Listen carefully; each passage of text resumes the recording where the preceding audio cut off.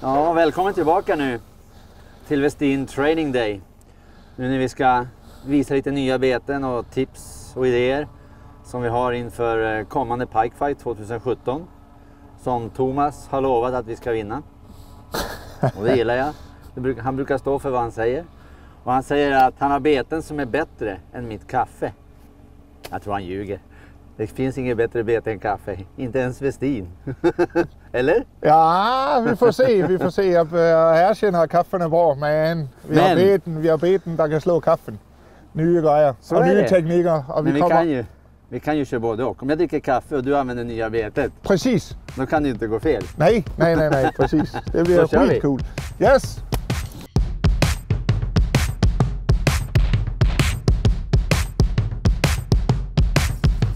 Ja! Snyggt! Idag befinner vi oss i Sigtuna, Mälaren. På lite nya platser. För att testa lite nya beten, men även gamla beten förstås. För att träna, fiska in oss lite i området också inför Pike Fight. För jag har faktiskt inte varit här tidigare. Jag vet ju några platser, men jag har ändå inte fiskat här. Så det känns skönt att få lite mera kött på benen här i området.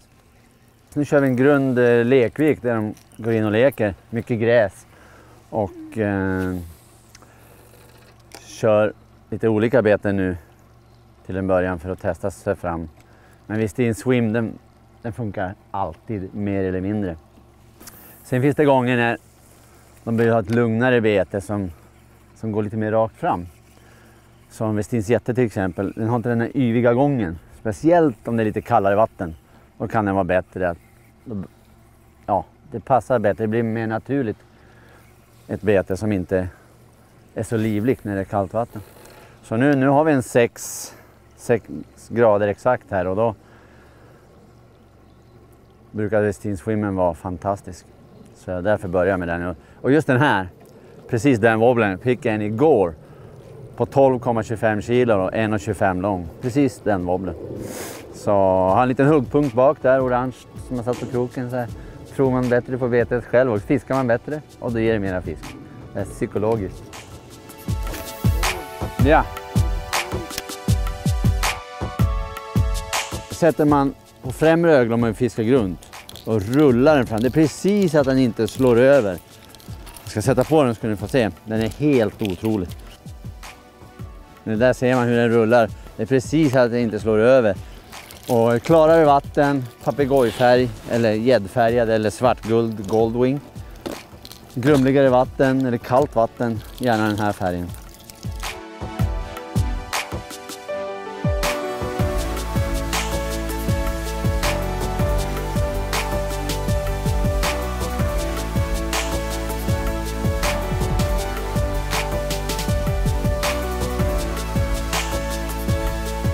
Jag kör ett 7,3 fots Westins V8 spö. Kastevægt op til 100 gram. Og så divers exist-rulle. Og fordelen med dette sæt er, at det væger ingenting. Du kan kaste i dogge med det, uden at at blive trådt eller nogen ting. Og så er der fantastisk känsla i spøet. Så lidt cool design. Är det för lite kaffe? Vi tycker alldeles för lite kaffe. Jag tror fasen att det har varit trögt här nu, men isen har just gått. Kallt. Vad som är här. Eller bara gnugga upp dem. Nej, Thomas. Ska jag ta en kopp kaffe så du hugger? No coffee, no fish. Och det är första koppen. Så eftersom vi inte fick i första viken och vi drack ingen kaffe heller så nu kommer det hända saker. Gott.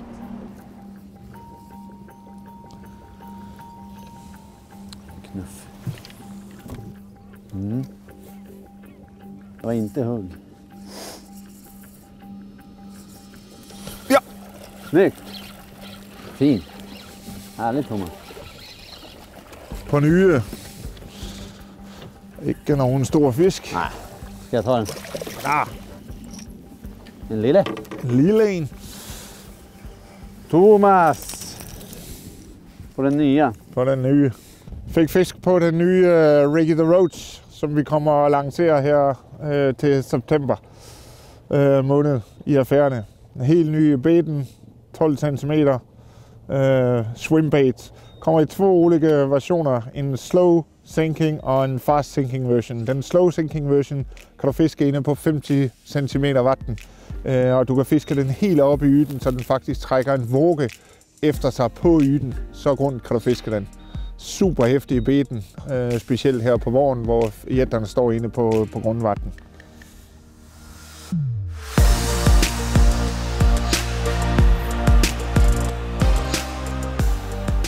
Men åker ut själv, då kan jag definitivt köra en multiplikatorrulle, ambassadör eller dive eller någon sån revo. Men fördelen med haspel är att det, om man vill byta bete snabbt till ett lätt bete, det kan vara svårt. Som ett skeddrag är inte lika lätt att kasta med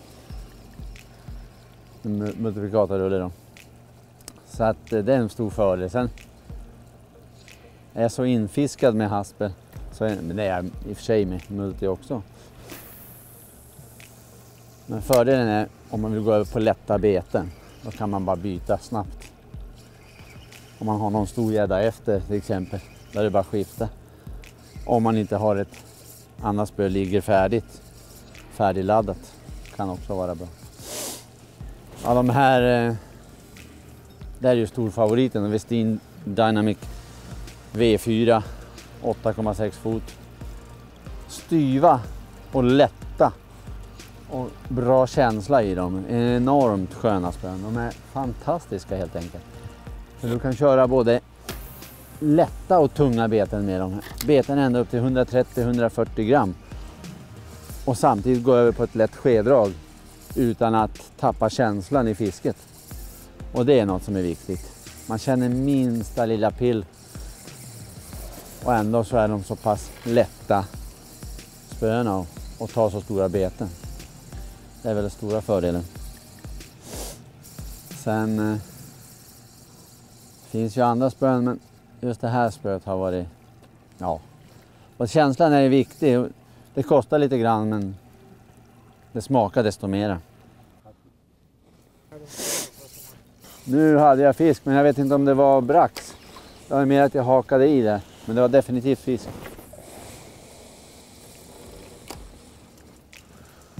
Ingen fjäll på kroken, då tar vi den igen. Då var det en gädda kanske. Yes. Ja, så glöm nu inte för guds skull att titta på nästa avsnitt av Training Day den 10 september.